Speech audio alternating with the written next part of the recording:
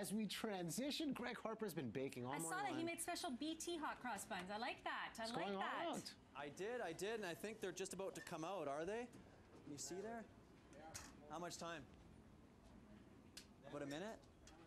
Oh, they're coming out right now. Oh, good. Oh, and it smells so good, too. I need some butter with that. Oh, I can't wait. Okay.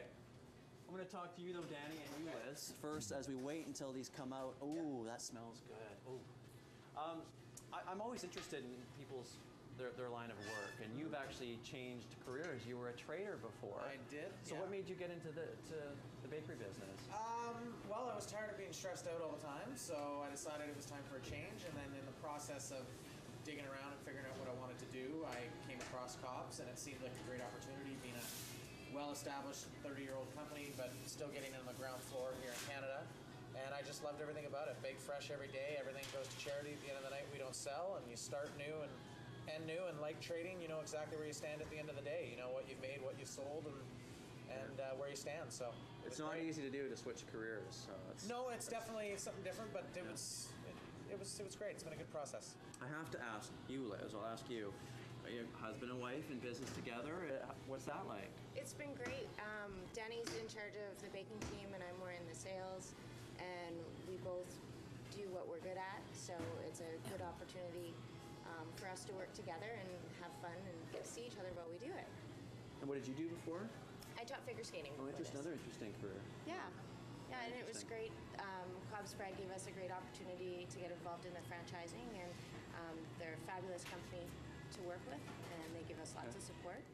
Well, okay. Well, John Gilson, he is here from COBS Bread. Hi, good morning.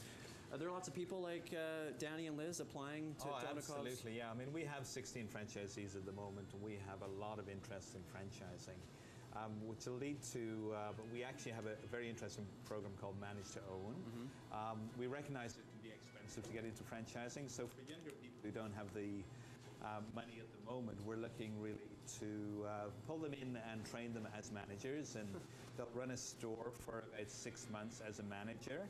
And then they can basically lease the business, which is very similar to leasing a car. You're paying a monthly fee rather than putting some capital down. You can do that for a period of 12 to 24 months. And that gives you a chance to get some money together and be able to go to the bank with a nice P&L to show that you've run the bakery very well, and get the financing to essentially purchase your own business at the end of that and become a franchisee. All right, well, thanks a lot. Let's just check.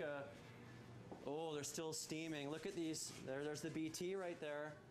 Oh, I'm gonna have to take those two back for sure. Is that not a problem, Danny? Absolutely, they're yours. Oh, I'm surprised. I thought it'd be a lot hotter in here. I haven't broken a sweat all morning long, guys. No. I don't know if that's a good thing or bad thing. I think it's good. It means you can keep baking. It's a good We thing. need more than just that bee and that tea. We need several bees and teas. Yes, here. exactly. Yeah. All right, thanks very much, Greg. By the way, for anyone out there that wants information on having a franchise, the number should be coming up on your screen. It's 1-866-383-2627 for franchise information. Very nice. Let's look at traffic right now and take things over.